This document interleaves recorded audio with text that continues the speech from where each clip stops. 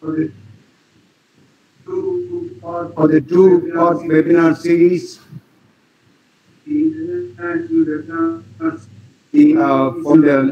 This is organized by Video Heritage Center for Gerontology, Bharati Department of Social Work, Bharatidasan University, Tiruchirappalli, India, in collaboration with Heritage Foundation, Hyderabad, and Pass It On Network. And welcome you all to this session. We are so delighted to have all of you on this virtual platform.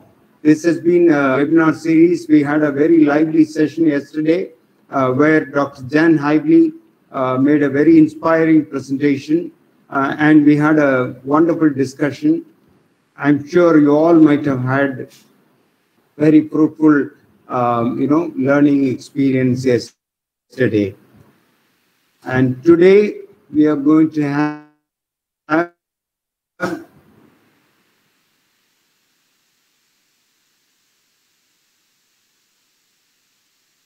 so I'm just trying to get my screen visible, make my screen visible. There seems to be some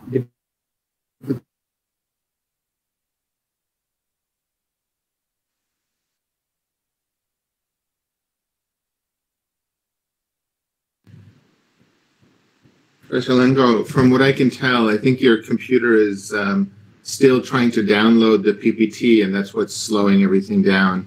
I mean, if it's okay, I can share from my computer, and we can move forward that way.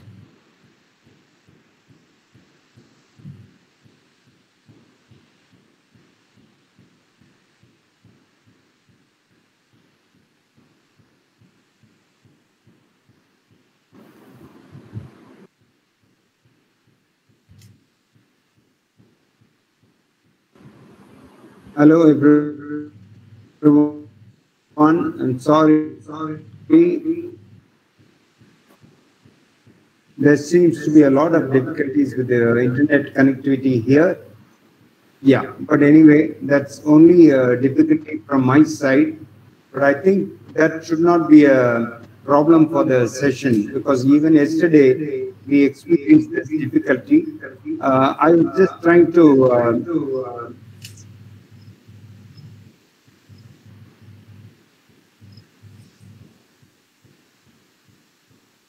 share the screen, entire program, our Department of Social Work, Bharatidasan University, and about the Pass It On Network.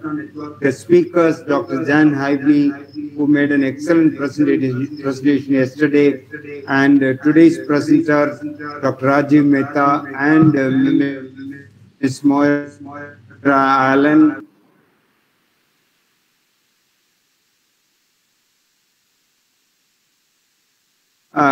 Through a small PPT, but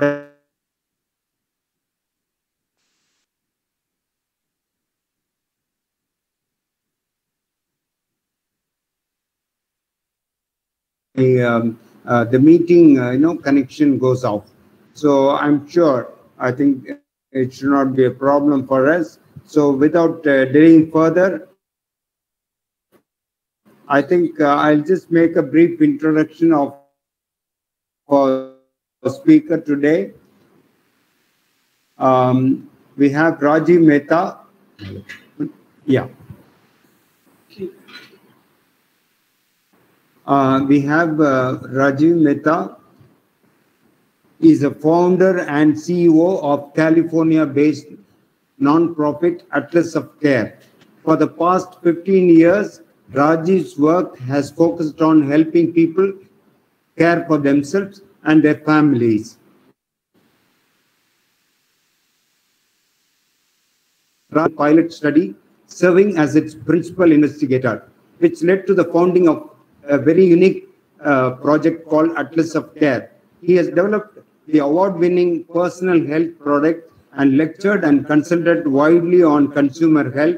Previously, Rajiv had led innovation and new business development at technology companies, including he studied business at Columbia.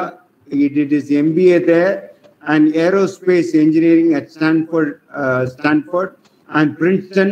And he sits on the board of Family Caregiver Alliance, and he's an advisor to the Quantified Staff itself. He was recognized as a 2018 influencer on aging by PBS affiliate Next Avenue. Inspiring and very impressive biodata. I think it will take a lot of time if I start, mentioning all the credentials. So welcome, Rajiv. So I think Rajiv is ready with his talk presentation. Over to you, Rajiv. Moira, did you want to say a few words at the start? You're muted right now. Okay, I'm just going to not introduce because you've just had the bio of Rajiv, but just to tell you very quickly how the Pass It On Network has come to know Rajiv. At Pass It On Network, our mission is to work towards a world where everybody has full and meaningful lives right through to the end in a give and take caring community. And this whole thing about a caring community is where we got to know Rajiv. In fact, our relationship with him goes back to 2017 when we were all doing a worldwide a webinar, in fact, a whole series of webinars on caregiving. And that's where we met Rajiv and learned about his incredible work, which puts the senior in the center of the caregiving situation. And from that, we've been working with him, and the Pass It On Network has been growing. And we've been gathering more and more experts like Rajiv. And our big question now is how can we use these contacts that we have to turn the knowledge that these people have into action? And that's where the Pass It On Network has been stepping up its collaboration with Rajiv.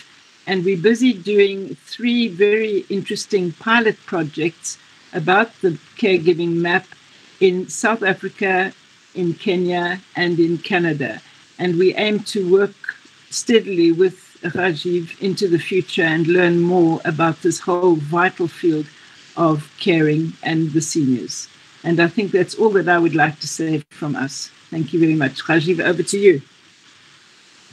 Okay, well, let's hope my slides are presentable. So it's hopefully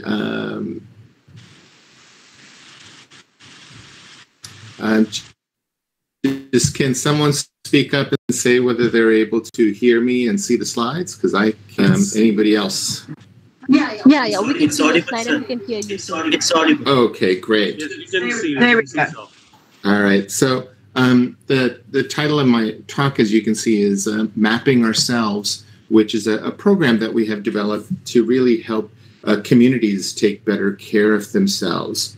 And I just want to start by, asking this rhetorical question of what is a community? To some people, it's just a group of people that happen to be in the same place. But I think it's much more fundamental than that. A community is a place that you feel you belong to. So the sense of belonging is really, really important. You feel you belong in this community, and you know that everyone else accepts you as part of that. And so in a community, people really care for each other, care about each other. And that's what really makes something a community. And so what we've been focusing on is that issue of care, not only in kind of a relatively narrow medical sense of caring for our sick family members, but care as fundamental to being human. And so what I'm going to show you today is the work we've been doing to both research this and to help people take better care of themselves. And just to be clear, I'm going to be sharing with you some of what I have experienced and what I understand today, but I am still learning. And so no doubt some of what I tell you today will be wrong. And so I welcome your questions and even your critiques. It's the only way to make further progress. So just a simple outline of the talk, I'm going to tell you a little bit about the organization that I lead, this nonprofit based in California, then tell you about this program that we have developed called Mapping Ourselves. And most recently, our work has focused on a project in the state of Michigan in the US, and I'll tell you about that. And just wrap up with where we're taking this work as we move forward. So Professor Longo mentioned my background, but just to summarize, I did grow up in Bombay when I was very young, did my KG through 5 over there, but then have lived in the US ever since. I grew up in New Jersey. I went to Princeton and Stanford to study aeronautics, and then later on went to Columbia to get a business degree. And so my professional background has also been very varied over the years. In the 80s, I was a research scientist for NASA out here in California. And then for the next 15 or so years, I was in the technology industry out here in Silicon Valley at companies like Apple and Adobe and others. So a lot of the work was developing very, very new technologies and bringing them to the market. So I can take some credit for the development of digital cameras, for example. But for the last 15 years, my focus has very much been on care in the sense of how do we people care for ourselves, our families, our communities. And for the last decade almost, I've been on the board of an organization called the Family Caregiver Alliance, which is one of the most prominent nonprofits in the US focused on family care. And then since 2016, I founded and lead this nonprofit called Atlas of Care, which I'll tell you a little bit more about right now. And some people may wonder, how did a NASA engineer go into focusing on care? We'll just have to save that story for some other time. But it's important to note that all of that previous experience at NASA, at Apple, and so forth has in fact been critical to the work that I and my colleagues have been doing around care, as you might see in some of the work. So to tell you a little bit about Atlas of Care, I'll start the story in 2014, where I organized a roundtable of experts from across the US on this topic of how do we increase support for family care, particularly what can we do in terms of technology. And so we had people from the healthcare industry, from government agencies, from nonprofit organizations, and so forth, all come together to talk about what do we know and what can we do. And one of the most important conclusions we came to was essentially how little we know. That hello? How little we know that people are, we have the experts in the room, but we acknowledge how little actual data we had on what people do from a day-to-day care perspective. And that led to this major research study in 2015, supported by the Robert Wood Johnson Foundation, where we tried really new approaches to studying family care in the home environment. And we used a lot of Silicon Valley technologies, a lot of new sensors, James Bond type stuff, that little cameras that people wore, devices on their wrists like a Fitbit. We also put sensors in their home to track movement and so forth. And we also did a lot of basic ethnography. We interviewed people, we had them keep logs and so forth. And in fact, discovered that it's possible to capture really rich data about day-to-day family care. And one of the most important things that we found was that the families themselves loved learning about themselves. That when we showed them these diagrams about what their lives looked like, they were often very surprised. Although they had been the ones who provided us with the data, they had never taken the trouble to diagram their data and to step back and see what does it mean, because honestly, we're all too busy simply going by our day-to-day lives. And so we realized that if we could make it possible for anybody to explore their own life, to gather their own data, to visualize their own data, that would be very powerful. And so that led us to, in fact, set up our team, the Atlas of Caregiving. And so I just want to briefly mention that we have these various people that are involved, and we have a very, very diverse background on our extended team. So there are people like myself, Bill Portelli, Mike Bellissimo, Sandy Bennett, et cetera, who have been or are very senior executives and CEOs for Silicon Valley companies. But then there's other people like Kathy Kelly and Carol Levine, who are two of the foremost experts on family care in the US. Likewise, Dawn Nafis and Jan English-Lueck are two of the top anthropologists in the US.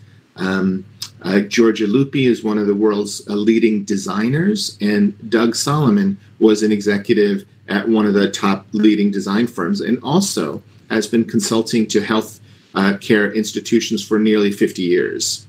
And then Susanna Fox was the Chief Technology Officer for the U.S. Department of Health and Human Services. And Ronnie Zeigers leads health for Facebook. So it's a very diverse group of people, but with really deep experience in many, many ways that allows us to do the work that we do.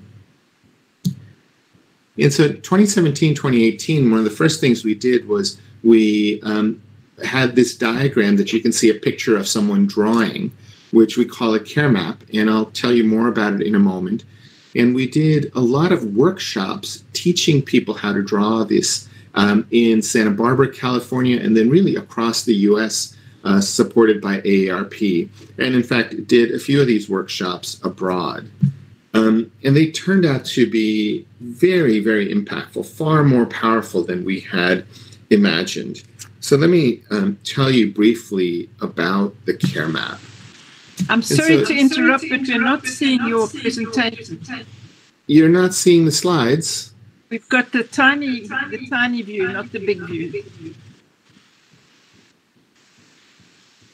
Moira, you're not able to see my slides?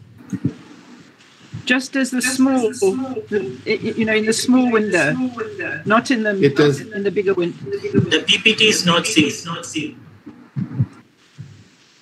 Ah, well, that's not good. Like if I make this bigger, does it work?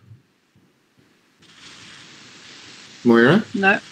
That's screen. Yeah. Rajiv, it was working well. It's not a problem because someone shared the screen and disrupted.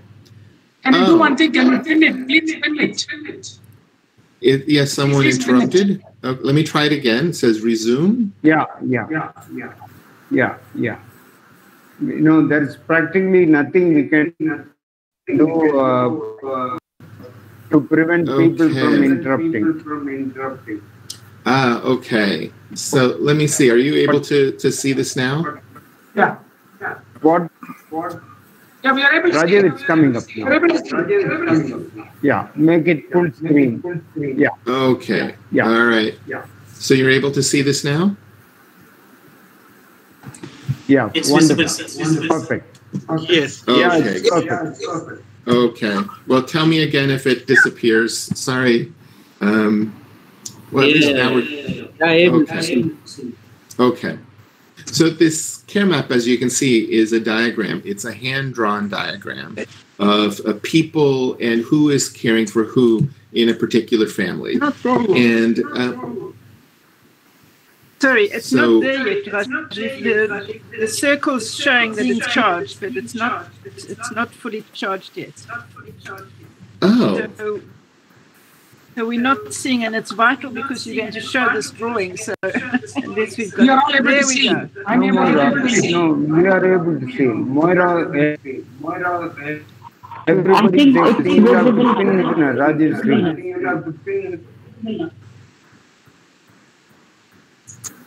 Moira, I am. That's now clear. Okay, should I continue?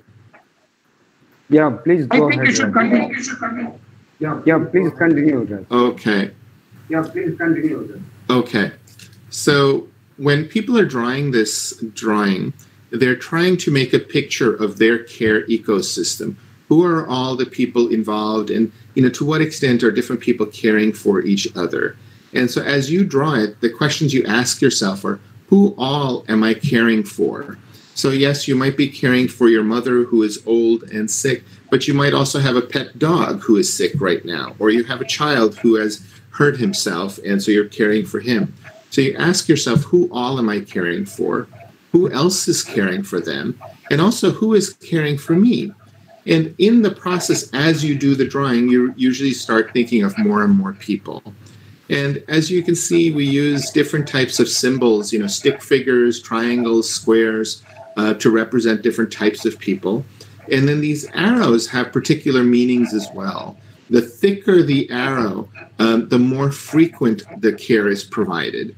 It is really a question of frequency rather than who is more important or anything like that. It's a very easy thing to say, oh, this person comes and helps me 10 times a day, whereas I only see my doctor once every 6 months. So never mind how important the doctor is, the doctor only gets a dotted line because it's very infrequent, whereas your daughter who helps you many times a day gets a very heavy line because she does things many times a day.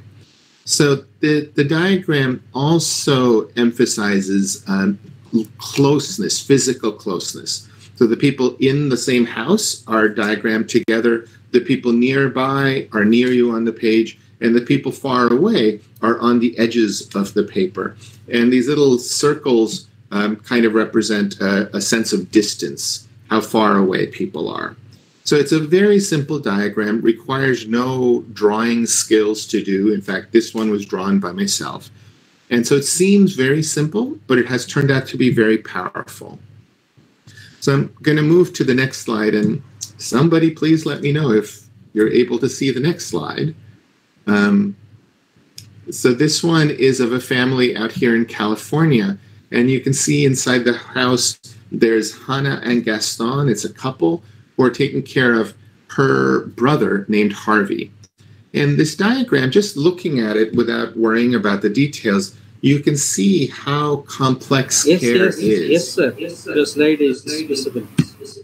Great. You can see how complex care is. Almost everybody is providing care, being a caregiver, and receiving care. And oftentimes they're caring for themselves as well. And this is a really, really important point to appreciate. Especially in the field of aging and so forth, we talk about caring for the elderly, which is important and is something we do. And yet it hides the fact that those older people are still very actively involved in caring for others. So the last time I saw my grandmother, my father's mother in Bombay, she was in her late 80s and physically very frail, but she was still on top of what was going on in the household and knew who needed to be talked to and so forth. So she was still very actively involved in caring for us just as much as we were caring for her. And so this idea that all of us are constantly caring is a very important one. And we recognize that care takes many forms. In this particular family, we have the person at the top of the diagram, H's brother. That's Hannah and Harvey's other brother. And he really helps out the family by providing money. And so he's not there putting on bandages or, giving you a comfort in talking, but he does provide the family money, and that's really important for their well-being, and so forth. So you can see that all sorts of care are represented. Now, it turns out that these diagrams can be learned by anyone. And so this particular care map was drawn by an 8-year-old boy. I redrew it so that you could see it more clearly, but the basic diagram was done by him. And he had learned how to do it from his mother, but then he really drew this by himself. He didn't want her help.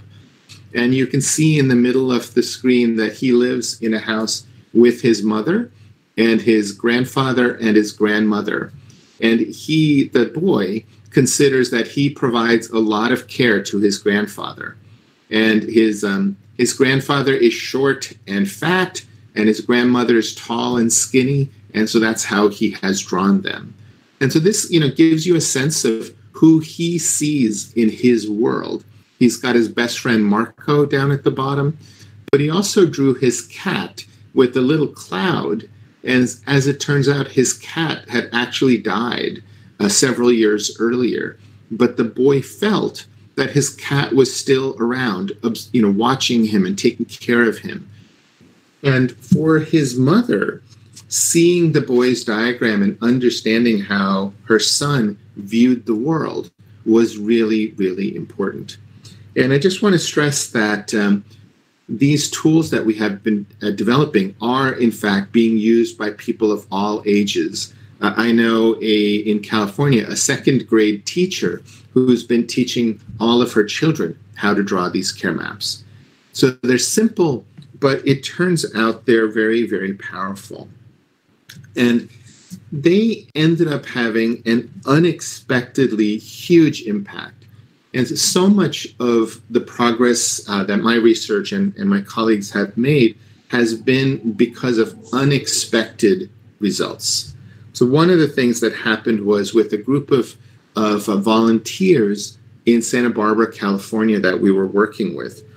And they said that learning the care map had a huge impact on their lives, that it was literally life-changing.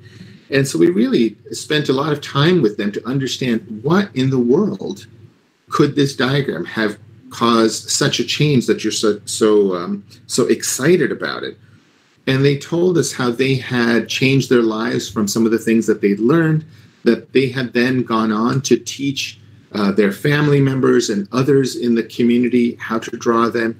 And in fact, they had become such experts in doing this that they were considered the experts in their community on this.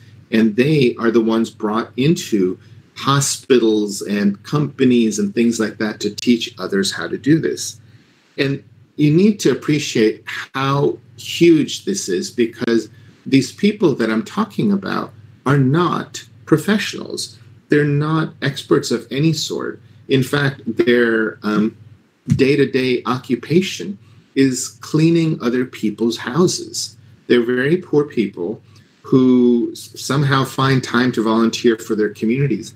But in using this tool, they have been able to show their community how much they understand about people and about care. And it was really seeing this impact and how this had impacted a huge community that led to a lot of our work last year, which was honestly to step back and say, what in the world happened? What have we learned over the last 3-4 years that we can make some sense into? And so in 2019, we published a couple of books, the blue ones you can see in the picture, about what we've learned with the care map, and then started working on mapping ourselves, which is a much larger project. And I should just mention over here that all of these reports you see on the current screen are downloadable from our website. And so to summarize what we've learned in these 5 years, I have these four points to make. One is that care is the heart of community. If you care, if you want to improve the resilience of a community, if you want to improve the fabric of the community so that it's a much stronger, you have to focus on care. You have to see how are people actually taking care of each other. And one of the biggest challenges at the start is that first you have to find a way to see it. What we do to care for each other is essentially invisible. You don't pay for it. There's no menu of services. It's sitting down with a friend and having a cup of tea when they're not feeling so good. It's helping your grandmother find a book she wants to read. It's going over and making sure your neighbor is okay today. These things are hard to see. And so we have to learn how to see the invisible things that we do to care for each other. If we don't learn to see, it's hardly likely that we'll be able to make improvements. So how can we see? And that's an approach that we call personal science. And personal science is, in some sense, no more complicated than using the idea of science, of observing the world, of gathering data, of making hypotheses, of making models, of experimenting to learn about the world. And in this, many of the people on my team are part of a community, in fact, are leaders of a community called the Quantified Self. This is a very loose community of people around the world, that is interested in essentially investigating and exploring their own lives to see what they can learn. And these photos you see on the bottom are from conferences that we have led. So over the past decade, we have led 15 international conferences in North America and in Europe. But we have groups around the world. There are several in India. And through these conferences, through these people, we are able to tap into the expertise of some brilliant people around the world. And so the tools we have developed are based not just on our own work, but really on the work of many, many people around the world. And then finally, through all of this, we've learned that, like with those volunteers in Santa Barbara that I mentioned, that the more that this learning is done as a group, the far more powerful it is. An individual who learns to sort of recognize his own life is a very good thing. But when you and your friends and your colleagues and your coworkers are all doing this together, you're able to tap into your collective wisdom, and that is far, far more powerful. So with these lessons is what we've put into developing this program that we call Mapping Ourselves. And so at a very simple level, this Mapping Ourselves program is a class that we teach in which participants learn some tools like the care map and methods to better observe and understand their own lives. And as I was just saying, part of what they're observing is how they are interconnected to each other. They're not looking solely at themselves, but they're looking at the ecosystem, the community that they exist within. And they're paying attention to how just day-to-day life has an impact on their well-being, on others' well-being. The program is also fundamentally designed to allow people to really experience the value of learning with others. So you're not just all sitting in a classroom together. Almost all the learning happens because you're talking with each other. And in fact, the overall experience of the classroom has been very deeply designed. It feels organic to the participants, but we have spent an enormous amount of time and effort to make it feel like there's no planning going on. So let me start by showing you some of these tools. The care map Rajiv, we've lost the presentation again. Well, thanks for saying that. I'll resume presenting.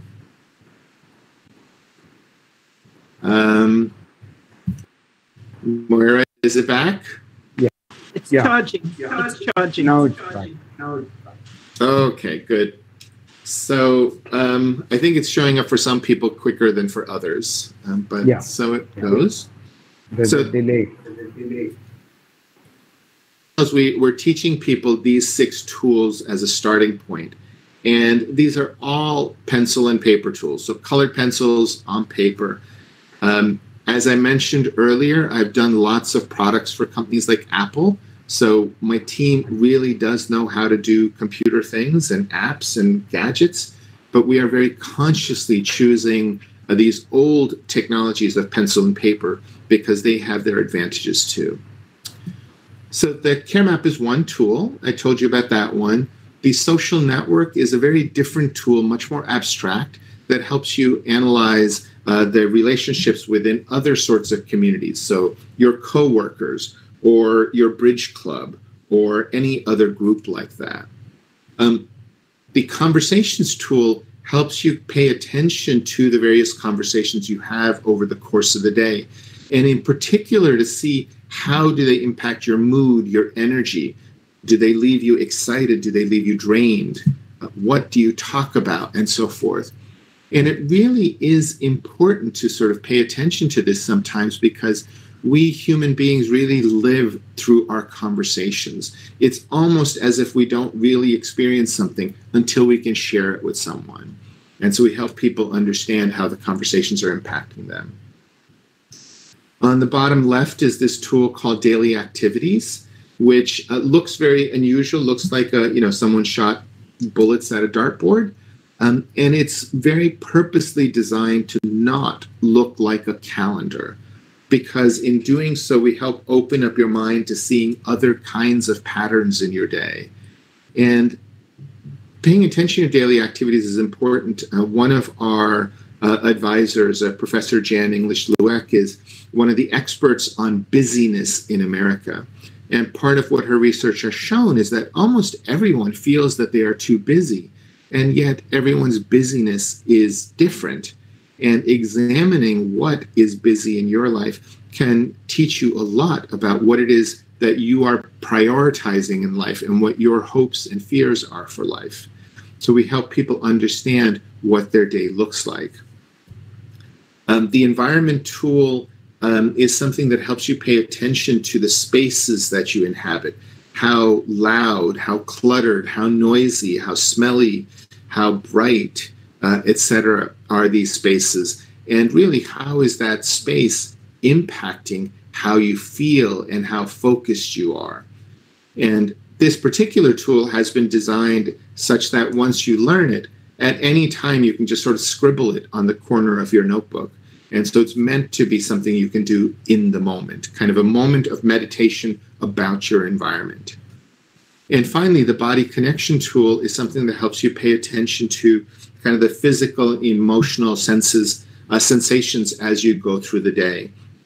How hungry or thirsty are you? How tired are you? How focused are you, etc. And so as a collection, these tools help you see your own world, to see the invisible of your world, especially your well-being, in many different ways. But I want to say 4 key things about these tools. One is to start with the obvious. They are unfamiliar to most people. This way of visual thinking is not something that most of us have been taught. And so there very much is a learning process at the beginning. Even the care map, as simple as it seems, can take years to really master. So they are unfamiliar, but we also to sort of guarantee to people that if you take a little bit of time, you will discover that they are actually very simple, that you can learn the basics right away.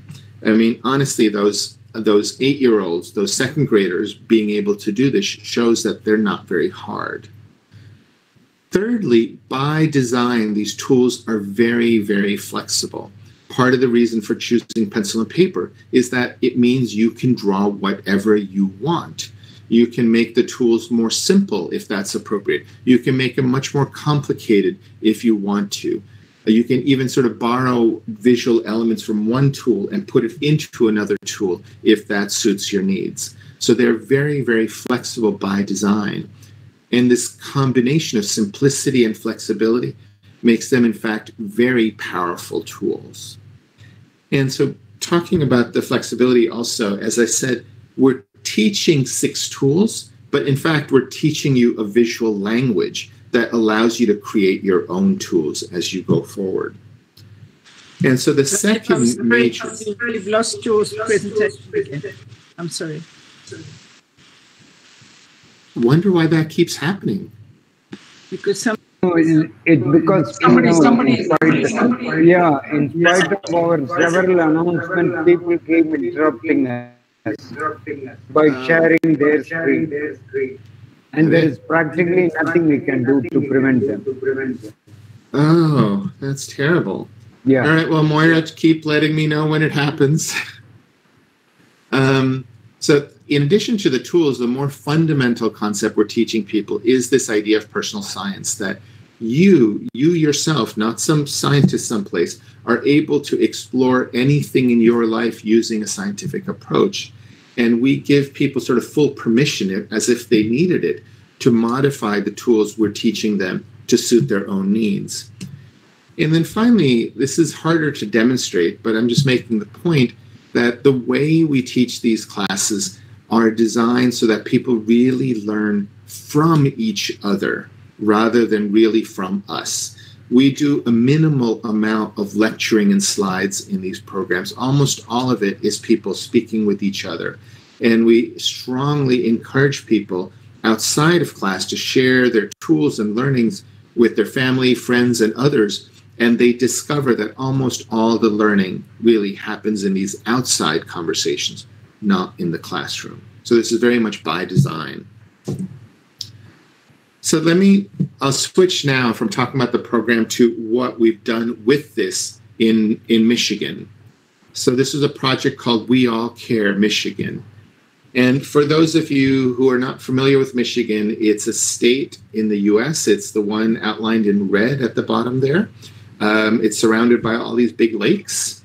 And the city of Detroit, known as the auto capital of the US for Ford and General Motors and so forth, is a city in the state of Michigan. And in this project, we had a really wide range of organizations involved, really diverse on purpose. So let me tell you about them. Starting in the bottom right is the city of Detroit, and we had an organization called SRC, which is actually about 50 organizations in the Detroit area that all provide different kinds of services to seniors in that area. So they range widely, but they're all focused on supporting the senior community in and around Detroit. So social workers and healthcare workers and community health workers and so forth. Nearby, the city of Ann Arbor is home to the University of Michigan.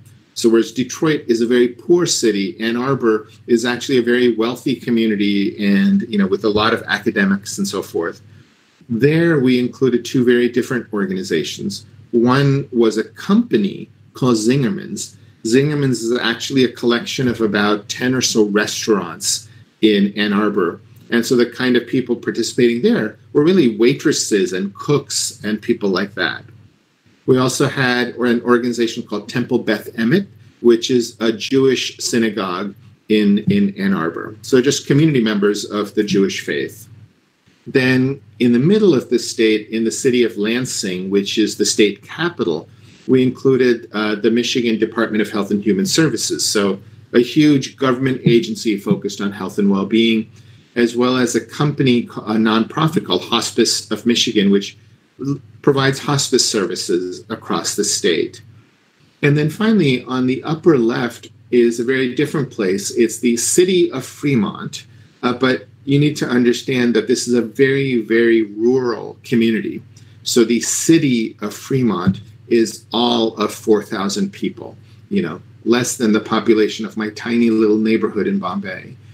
And there we were working with high school students as well as some local health and community leaders. So very much by design, we had a very diverse group of people taking this in our Mapping Ourselves program. And really, it was that we were doing this as an experiment, an exploration, really, that how would different sorts of people respond to this program? Would they find it valuable? And it was very much an exploration in the sense that we were actively trying to make things as diverse and varied as we could to identify different things, rather than having an experimental methodology where we were completely consistent with everyone. So at the start of this year, we began doing several in-person classes. Some of these were run as a workshop, meaning people were with us for the whole day for 8 hours. For some people, we taught them as a series, meaning every month we'd have a 2-hour session. We'd teach a little bit, then they'd go off and do things. And you can see from these photos that there are, just different people involved. The top photo, the woman in the back is actually a doctor. The woman in the front in the pink shirt, she's a very senior social worker. Whereas in the middle picture around the big round tables, this was, sort of the restaurant workers, the waiters, some of the restaurant owners and so forth who were participating in the project. And then down in the bottom photo are some of those high school students that I mentioned.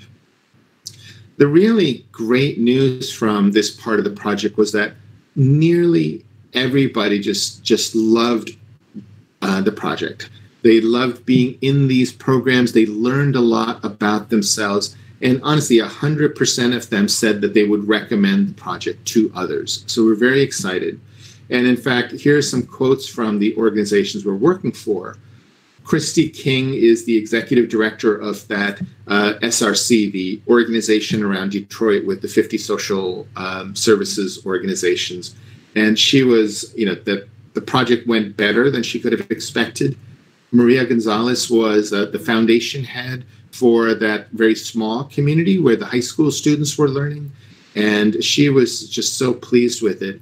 And to understand how well the children liked the program, I should tell you that on one of the days that we were there to teach, the weather outside was really bad.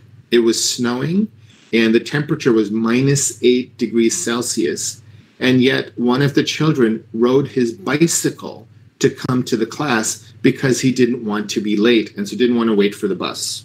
So that's how dedicated they were. And similarly, this guy, Ari Weinsweig, who's the head of that restaurant business, has now started incorporating it into all of their work. So as far as an experiment was going, these were like fabulous results. But of course, COVID brought that to a halt. We couldn't keep doing in-person workshops. So in March and April, we really scrambled to figure out how could we turn this into an online program. And initially, this felt very difficult because so much of what we were doing in our class was the people interacting with each other, and how are we going to replicate it online? But we reached out to many experts on online training and really used some of their methods and created a 5-part program where we had a weekly 75-minute session that people came to. And again, what we did was we made the time during the online session very, very interactive. It was very little of such slide presentations and almost entirely people talking with each other, sometimes in large groups, as you can see right now on the picture, and sometimes in very small groups of 3 to 4 people. And we took most of our instructional material, the videos or papers they had to read, and gave it to them to study on their own time in between the classes. And so all of their observations about their life, the drawing of care maps and other things were done outside of classes assignments. And to our complete surprise, the online program has proven to be far more powerful than what we were doing in class. I was just so shocked, but you learn as you go. It turns out that one of the positive things about doing this online was that it basically forced a slower pace. We couldn't do it as a day-long workshop, but we broke it up into pieces, and people had time to think about things between classes, and that made a huge difference. The fact that we really emphasized interaction on the online sessions was really critical. And in fact, because people didn't have to come to a place, like with today's call, there were people from all over the state who were able to join. And as Moira mentioned at the beginning, in one of our programs, we had people from, South Africa and Kenya and Paris and New Zealand and Singapore and Canada all participating simultaneously and really getting to know each other. And so that was what was really, really powerful. Of course, there were some downsides, internet problems, as we're experiencing over here. Many people didn't have printers at home, and so sometimes they had a hard time with some of the materials. And of course, we lost the human touch of being able to see and smell and just feel each other and be able to do things on a whiteboard together. But despite that, as I said, the online program turned out to be far more powerful. And to just sort of summarize the key observations was people were really able to learn the tools. So if that had been a question at the beginning, are these learnable? The answer was very much so. Also, the tools turned out to be very valuable. Many people gained real clarity on their lives, and some people had really major insights into their lives, very dramatic, just like those volunteers in Santa Barbara that I told you about earlier. People recognized the strong value of learning together, that this was very much a community learning rather than individual learning. And we also had what we call strong ripple effects. Just through the course of the program, people, without really a lot of encouragement from us, were already teaching it to others, to their sisters, to their family members, to their coworkers, and were already modifying the tools to suit their purposes. And finally, as I mentioned, we had a diverse group of people in the program, these high school students, the youth, business executives, social workers, and everybody found it valuable. And it makes the point that it's about your being a human being, not about your job title. Caring is something that we humans do, not what social workers or doctors or, just any particular profession does. To care is human. Finally, in terms of the tools, there were always some people who found a particular tool valuable. So for some people, the environment tool might look very strange. I don't know what to do with this. And somebody else would talk about how useful it was for them. And in hearing other people talk about how they found value, people were able to also think about how it might be useful for them. And the result of that was that almost everyone expects to use all 6 tools again, sometimes in their life. The care map kind of stands alone. Everyone seems to love that one. It doesn't seem to take much to get there. And the last 2 observations was to make a very obvious point, perhaps. But as simple as these tools are, learning them deeply does not happen instantly. It's just like with learning yoga or meditation or design or anything else. You can take a week-long class and now you know the basics. But to really become a master at that takes a long time. And similarly, we've discovered that teaching of these tools is also not as easy as it looks. That people who have deeply understand the material are able to teach it much more rapidly than people who have just learned it. It's somewhat saying the obvious, but people sometimes are distracted by how simple the tools seem.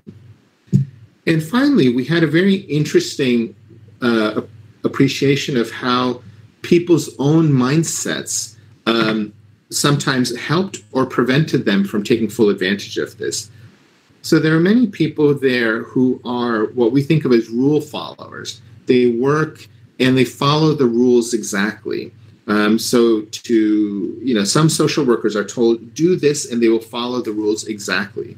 Whereas others will learn it and then they will apply it as they think is right for the family that they're serving. So those people with that flexible mindset learned so much more and were able to use these tools so much more than the ones who like following the rules. And so just to close with what we're doing next, the immediate next steps is we're, of course, continuing to improve all of the materials as well as the class design.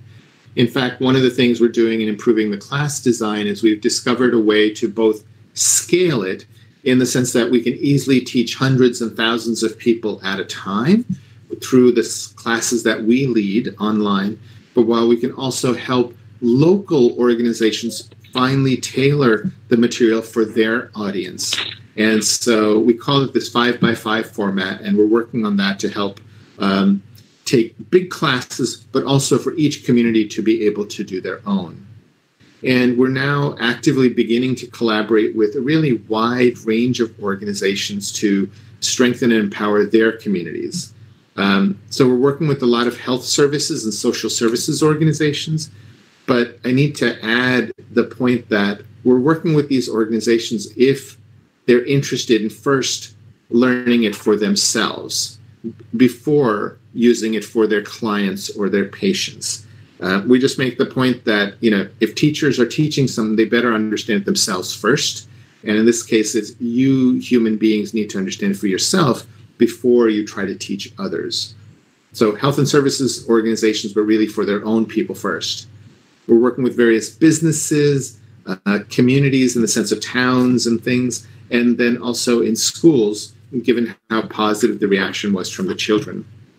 And then longer term, we're just looking at, we're very much coming to appreciate that these ideas of mapping ourselves and personal science are very, very fundamental ideas that would benefit from universal adoption. And so we're reaching out to all sorts of organizations in the US and abroad to collaborate to bring it out in a very wide sense. And we'll continue to improve and expand the tools and sort of drive innovation in care.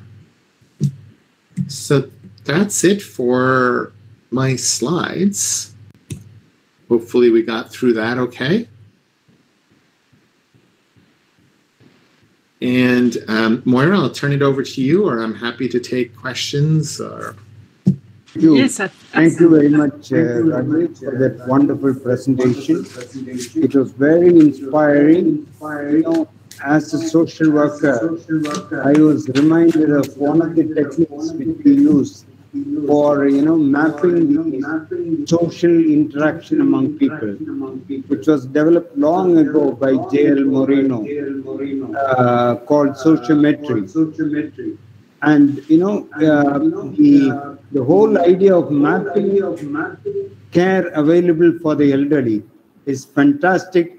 And through your presentation, we could understand that, seeing is believing. As you rightly talked about, seeing. I think when you see what people get in terms of care and who provides the care in the form of a visual representation, I think it really makes a lot of sense. So that was wonderful, Rajiv, and I'm particularly, very much impressed by the ideas of leveraging collective capacity. How we have to, really leverage the collective capacity, and the whole idea of mapping ourselves is, I think, mapping the whole care givers and all these systems of care that are available is very crucial when it comes to elder care. So thank you so much, Rajiv, for that wonderful inputs. And particularly, I would like to, really highlight the fact that your approach is very scientific, because you have talked about, validation of your hypothesis. And I'm glad to hear that all the hypotheses have been validated. So this is a scientifically tested model, and you have used it and you have transformed it during the COVID-19 situation into an online, mode. That was mind-boggling. That is really mind-boggling, because, caregiving is always thought of as something which is personal, one-to-one, or in a community or in a neighborhood at a personal level. But now you have proved to us that it can be done even online. Okay, with these remarks, thank you so much, Rajiv. Over to you, Moira, please do continue with your remarks. And then I would like to, just before Moira comes in, I would like to just present a brief bio of Moira. Just give me a couple of seconds.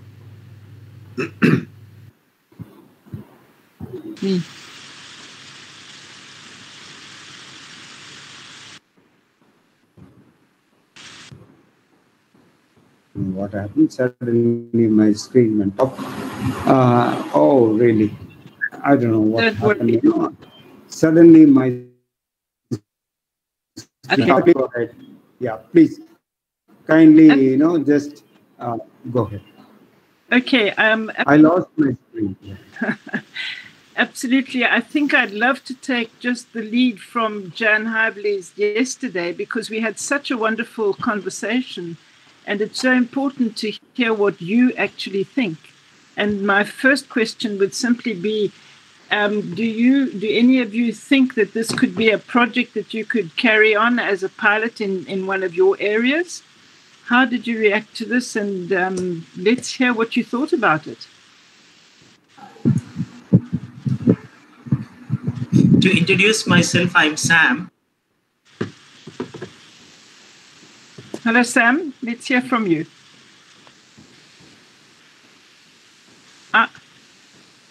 We seem to have lost Sam. Yeah. Is there somebody else who'd like to speak while we're finding him? Hello. Hello. Yeah. Sam, go ahead. Can you go ahead? To introduce myself, I'm Sam, and I had done my research on caregivers of persons with dementia, and I'm very much interested to do this project in my agency. This project can be done in institution or in the community. It is viable in the community, I feel, but can we do in the institution? One question. Second question is, can we is the diagrams male, female, then is it standardized? The figures, I want to know, is the figures are standardized? Then how to differentiate the informal care and the formal care in the diagram? Then I want to know how stable is the care? Is there any difference in the lines? Actually, this care map is mimicking the family diagram. I feel like that. So some changes can be done, I feel. It is my opinion. Yes, sir. Yes, sir. Thank you, sir. Thank you, sir. Thank you, sir. Rajiv. So let me address that. One really, really fundamental thing about our work is that it is meant for people, not for professionals. And so when you ask the question, is it standardized? It has a very professional mindset.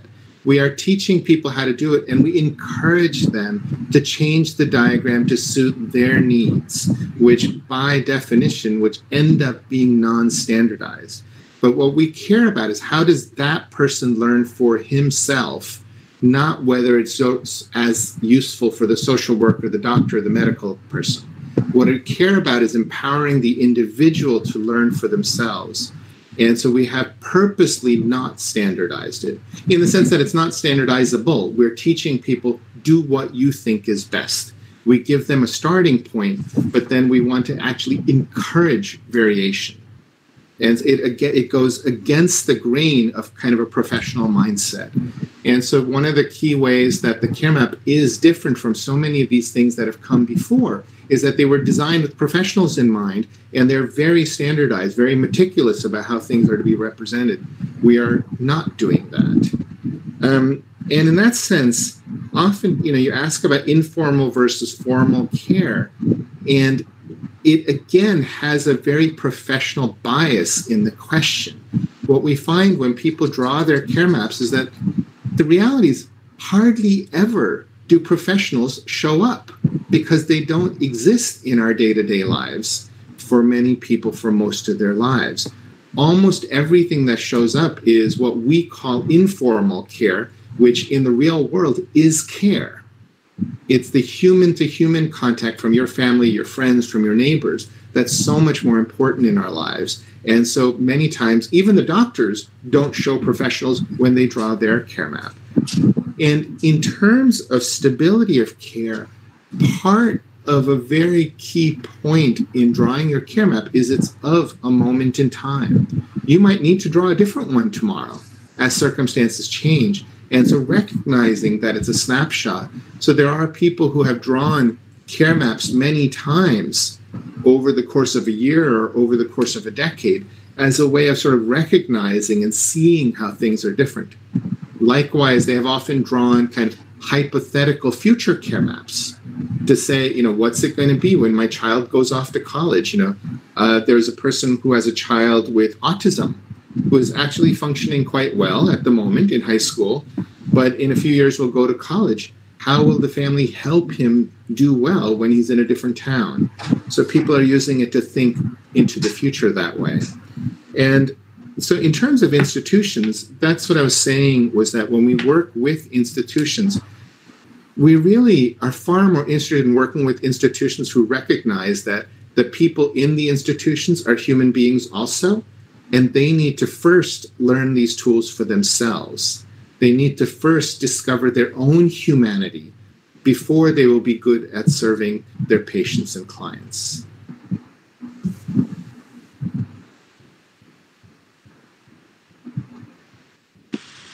Does that answer your question, sir?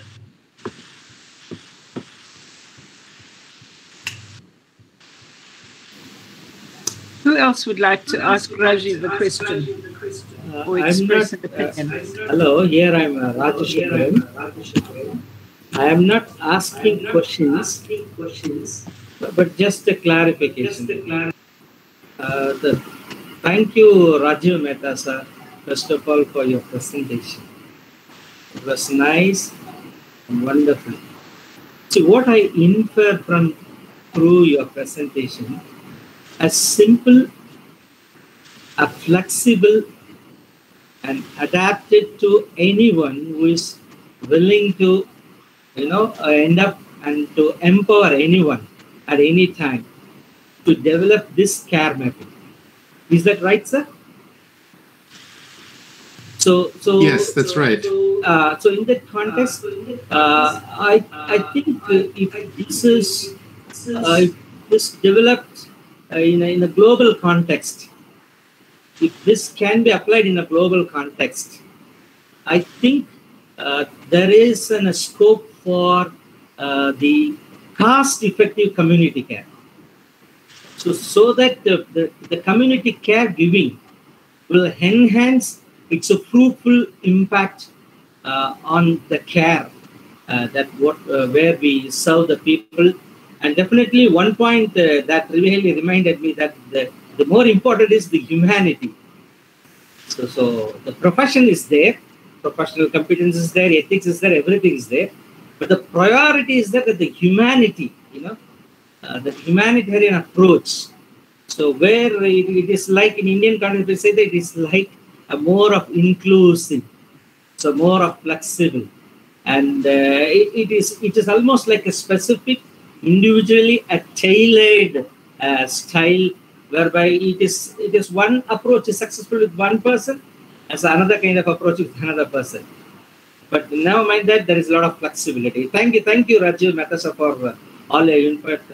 Thanks. I hope many people really would have benefited out of this. Thank you very much. Thank you. And I just want to comment excuse me. Just want to respond to that. That one comment is that one of the things that makes this globally useful is, and benefit of using pencil and paper, is that it can be in whatever language you want. So whether you're writing in Gujarati or in Spanish or in Chinese, it works. And anyway, thank you for your comments. Thank you, sir. Yes. May I request you? I am Mohammed Turab from MSI Hyderabad. Hello. I thank you, Rajiv Mehtaji and Madam Noida Alan. There's too much of noise coming in. Mr. Mohammed? Do you think we can try again? Yeah. I think, Mr. Mohammed, you have to unmute yourself.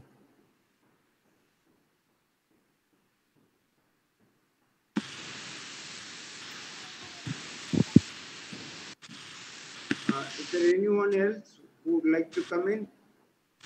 I think it's better to give, opportunity for all, for as many people as possible, because we will not take up questions from the same person again and again. So right. Please bear with us.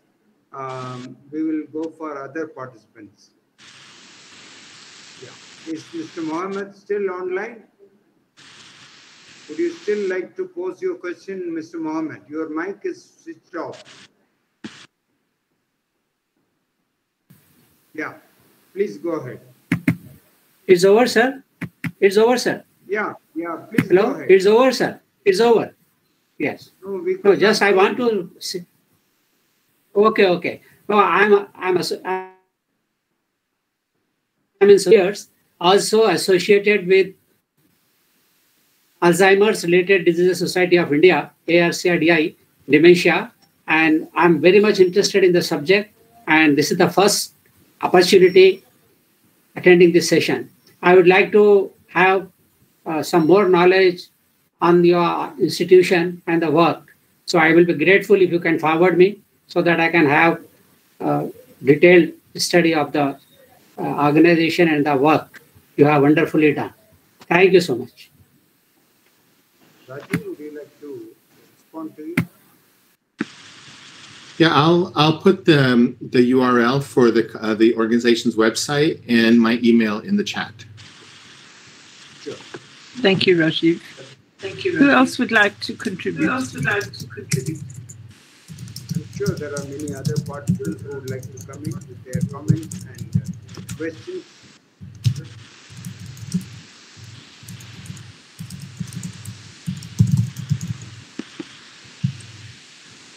Milton, is there any other questions in the chat box? Is there any other question in the chat box, Milton? Hello? Is there any other question? Hello? Yes, I have a question. My name is Manoj. Please go ahead. Go ahead, Manoj. Hello? Yeah. Caregiving is a problematic concern, especially in disability studies. Right? So, now, when you say that care is commodified, especially when you, in the beginning of your sessions, you made a point that care industry.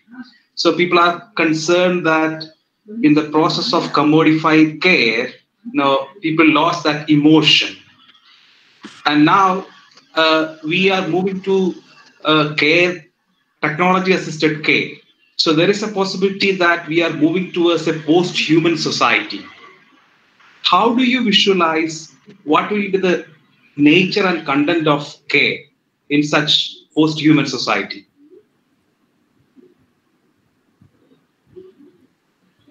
Well, I don't know where to start with your question because I don't think I spoke about commodified care, and I don't think we're moving to a post-human society. In fact, I think, if anything, we need to rediscover our humanity. We've sort of perhaps gotten too enamored of technology and professionals over the last 100 years or so. We need to rediscover the power of community and just human-to-human touch. Technologies are tools. They're not replacements. Never mind that I'm in Silicon Valley and have led lots and lots of technology, but at the end of the day, they're tools. It's us humans that are far more important. So I don't know how to answer your question because I think I'm in sympathy with your perspective.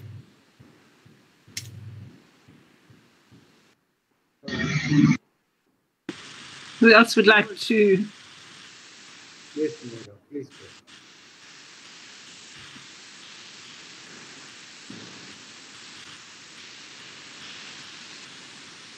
Are there any other questions or comments or participants?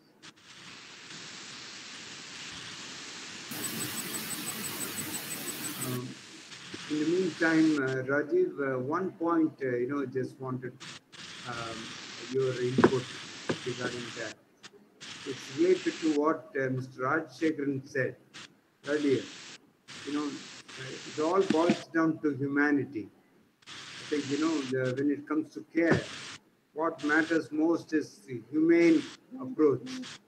And I think there is a point in what Manoj said about, the growing concern about commodifying care, commodification of caregiving services. It has become a reality now. And there are also genuine needs and genuine, situations which warrant, commercial or, professional care for which you have to pay for. So these are, really realities that we are confronted with. So how do you think the future is going to be, Rajiv, with your experience, in mapping the caregiving resources in US and also, maybe in other places? How do you think this caregivers map or this entire, the, what do you call that, as your caregivers atlas, caregiving atlas of care? How do you think this atlas is going to change? Like people talk about the rising levels of the sea, and then they say the geographic, atlas is going to change. The borders of countries are going to change because of, the global warming and things like that. So do you foresee any change in the kind of atlas of care that you're talking about? Or how is it going to be? Thank you. Yeah, well, in fact, I mean, part of this all started because of this recognition of how poorly we understand the state of care in the home today. We have very little data about it. And it's unlikely that we will make great advances if we don't even understand the situation. And so what we're trying to do is help people see much more clearly what is. And once we see, who knows what will come back from this in terms of what needs to be worked on or what can be done. Part of what we will discover, hopefully, is that we have far more resources at our disposal amongst our friends and family to better support us. But we'll also see more clearly what is simply not doable by us. Similarly, we may discover that the kinds of things that will make a big difference in our well-being have nothing to do with medicine. It may have to do with the design of our homes. It may have to do with the design of the environment. It may have to do with the design of our workday. We have sort of developed this workday system over the last 150 years, which is a very kind of mechanized sort of thing. You work 8 hours and you're not at home, which is not, it does not fit the reality of our lives that you are responsible for your child and your mother 24 hours a day. These 8 hours can't disappear. And so much of our lives today are not designed for our health and well-being in mind. And, one of the persons, spoke about Alzheimer and dementia and so forth.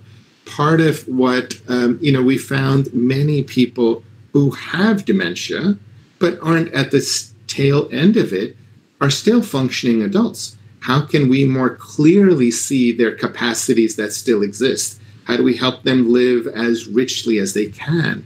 And so there's a lot we can do there. Likewise, I have a friend who has children with autism, which is a very serious issue. And he has made so much advance in his children's health by actually getting rid of all sorts of toxins in the home. And what I mean by that is not just chemical toxins, but he's made the sound much quieter. He's taken out the clutter so it's a calm environment. He's even changed his light bulbs to the ones that flicker much, much, much less, because a fluorescent flicker is really bad for children with autism, and so forth. So he's done all of these changes in his environment that have made a huge difference to people's health. And he could only do that once he had kind of the data for health and wellness. So it's hard to predict what the useful changes will be. First, we have to see. And for that, first we have to learn how to see. Yeah. That's wonderful. Thank you, Rajiv, for that wonderful explanation. Just one quick point related to what you said. Somewhere along your presentation, you made a right observation that, technology or the various gadgets are just tools. You just kept saying that technology is just a tool. But this COVID-19 situation has made us all, depend on technology. And now people are spending more time at home with their gadgets. And what happens is there's a lot of elder abuse taking place.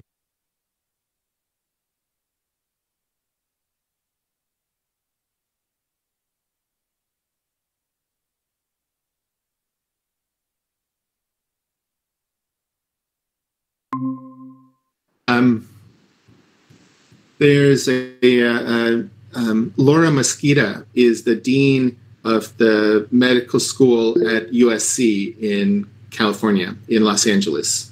She's the dean of the Keck School of Medicine, and her focus is on elder abuse.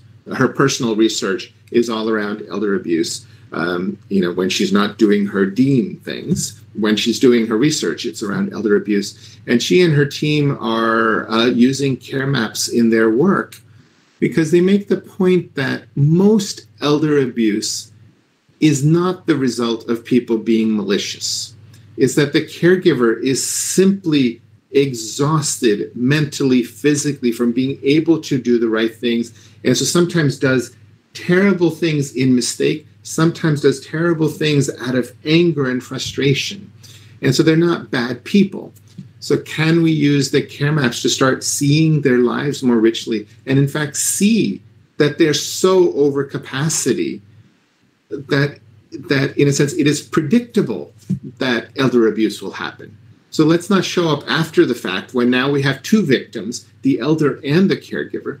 Let's see their situation early enough so that we can help the family. So that's an example. It's hard to know until we start trying different things. Absolutely. I think, the burnout, people experience burnout after caregiving for people for a long time. It's bound to happen. I think basically the psychological concept of love and hate relationship that comes to play when somebody is in a long-term caregiving relationship. As you rightly said, it's not that they are bad people, but it's just becoming a kind of a love and hate relationship, probably because of their stress and a burden. Thank you very much, Rajiv, for that. And are there any other questions? I think Harish has a question. Raju sir, can you hear me, sir? Raju sir, can you hear me, sir? Yeah, I can hear you fine. Sir, this is Harish from University. And congratulations for your wonderful presentation, sir. It was very crisp and eye-opener. I would like to know one thing which is apart from your presentation. Be having a different background of your education qualifications, say like management and aerospace engineering. What motivated you to get into the field of aging, sir? One thing is that I'm not focused on the field of aging. I'm focused on how we people care for each other. And that includes you caring for your friends and not just your mother. How you treat your friends and your family, how you treat your coworkers, how we really care for our friends and our neighbors and so forth. So it's about care, not about aging.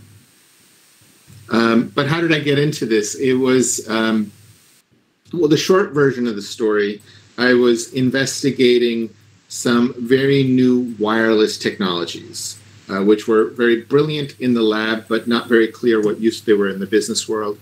And in doing that, I was talking to people in the home health field, in the telemonitoring, to see whether this would be useful there. It turned out it wasn't, so that's the end of the technology story. But what people kept telling me about was the problem, as they said, of non-compliance or non-adherence, that their patients wouldn't do what the doctors were telling them to do and so forth. And there was just a lot of complaints about us people being non-compliant. And so I asked them what the problem was and so forth. And they kept telling me that we people were very bad at following doctors' instructions, of taking our pills or eating our food properly.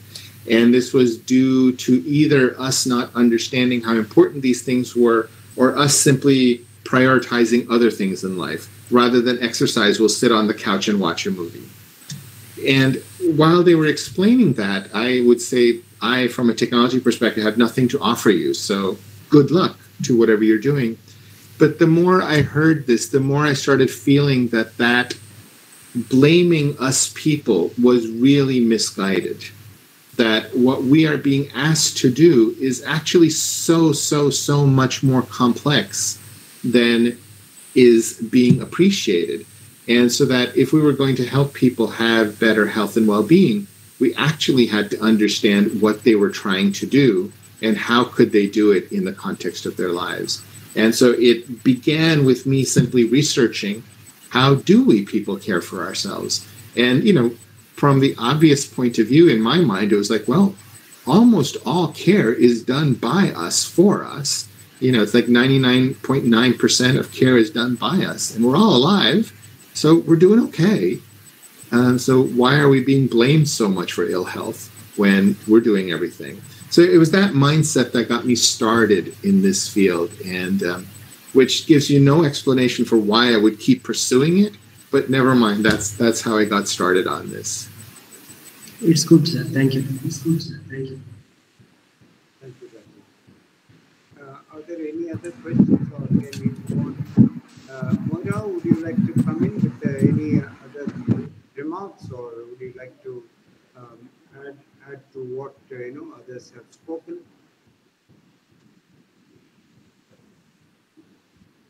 Moira? Hello. Yeah. Hello. Yeah. Is there a question? Yeah, please go ahead. But kindly, Yes, Sam, go ahead. Yeah.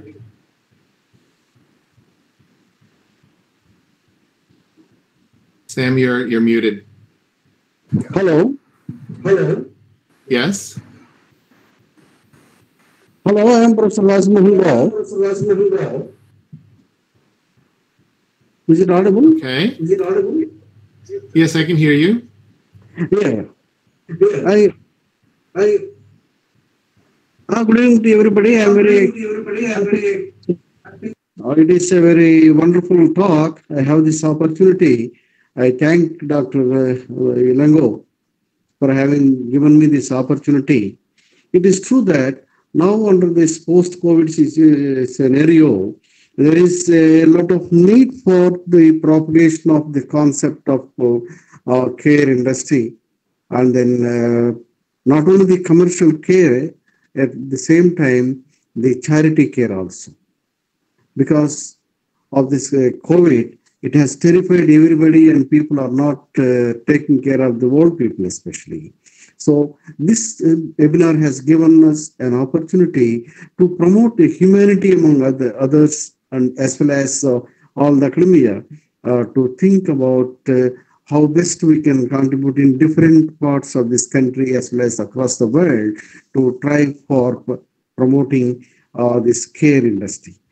If you see the 2 days back in Andhra Pradesh, one person was died on the road itself. For 3 hours, their relatives, they didn't touch the body, thinking that they may get the coronavirus. So this is the situation, how pathetic it is. It should not happen like that. Definitely it will happen in future when people are worrying about their own lives, forgetting about these emotions, etc. In this regard, this kind of seminars will give us a kind of thing, how best we can promote this kind of care industry. And on this GATS also, and during this globalization, there is a lot of opportunities also for this hospitality and the care industry. I thank once again Professor Rajiv Mehta for this excellent talk, and I thank Professor Ilango for having me given this opportunity. Thank you very much. Thank you, Professor Rajmohan Rao. Thank you. Are there any other questions? Or Moira, would you like to come in? Yes, sir. One last question, sir. Yeah. I think this care mapping is bringing the people from the home, the community to institution. Is it like that? And also, I have another question: is this care mapping bring the caregivers to the respite care? So, in some cases, when we have people draw their care maps and we ask them to reflect on what they have drawn, one of the questions we ask them to reflect on is, are there other services that would be helpful? And so if they identify that, and there are such services available, then that helps build that gap. And so in that sense, it does help people come to these services that are available. Of course, they both need to recognize that they have a need and the services need to be accessible, but at least this helps make that more clear. And then, the thing is that that sometimes people are unaware of their own needs, in the sense that self-reflection doesn't happen like that. It doesn't happen instantly. It takes time. And the conversations that you have with your family members, with the people you trust, with your neighbors, are in many ways really, really important, because as a collective, you may be more aware of things that are available. So it's not just the individual, but having the conversation as a community ends up being what's really valuable. And then somebody in the community may be aware that, oh yeah, there's such and such society that can help you with that. So that becomes important.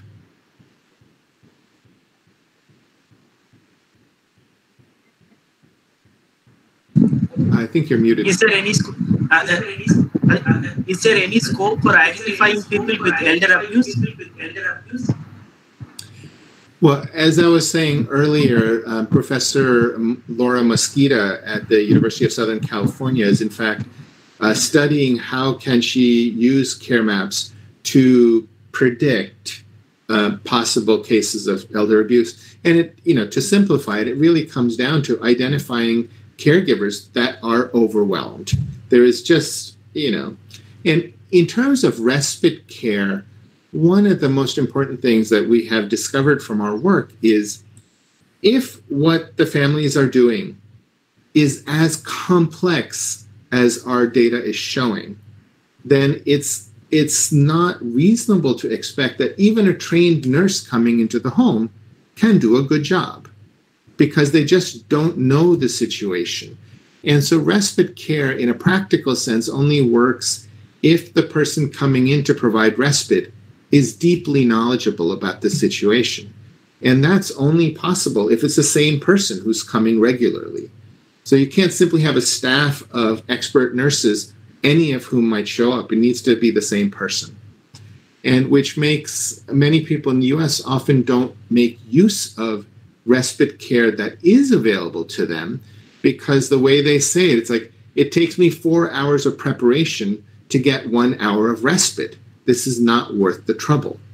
And so respite is both really, really important and really, really hard to get right.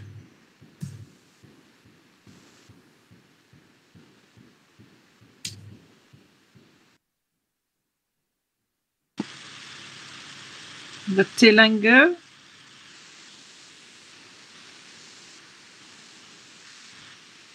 Are there any more questions? I think we've come up to the end of our time.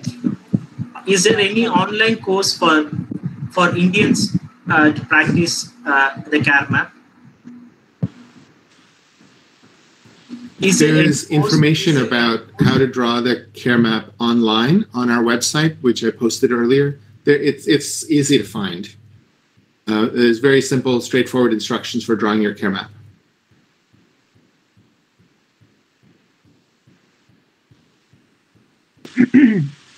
I think I can't see Dr. Langer. All right. Well, Moira, we should probably call time on this anyway. I think so, yes. I think so too. Just as a closing word from myself, I'd just like to thank Rajiv particularly.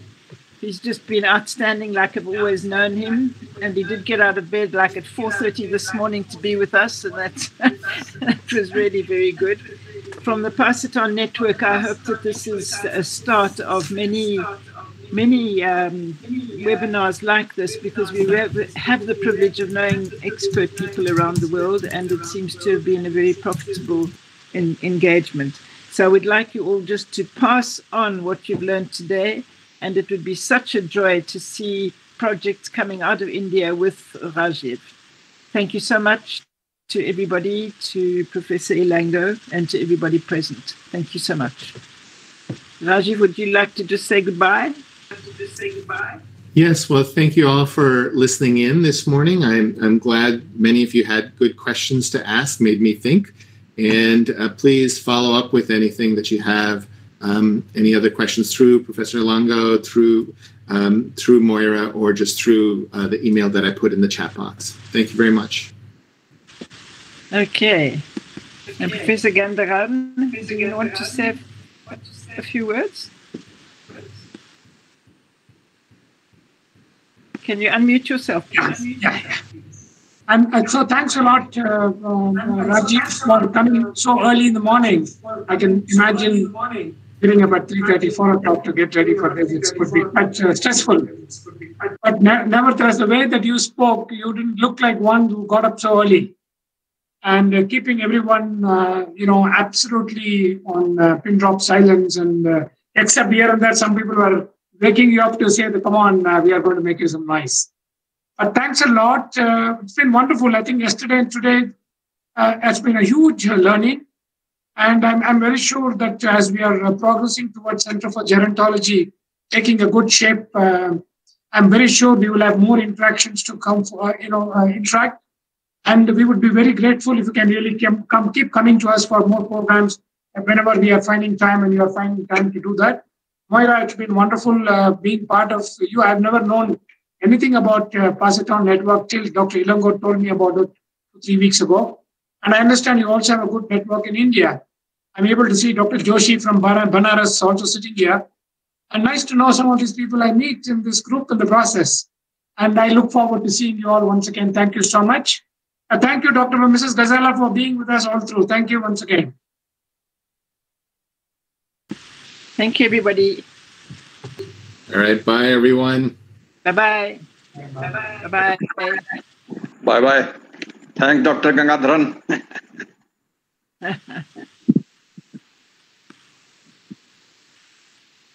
Anna. Oh, yeah.